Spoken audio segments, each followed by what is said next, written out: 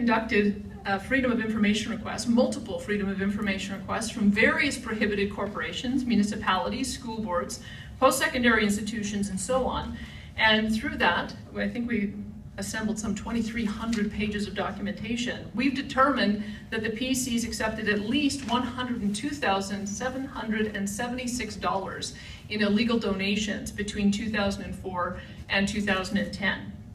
That's over $100,000 of taxpayer dollars that should have gone to roads or classrooms or research that instead wound up in the PC party election war chest. Albertans deserve to know the PCs have actively tried to keep this information a secret, and it's easy to see why. They've been campaigning with over $100,000 that doesn't belong to them. It belongs to taxpayers.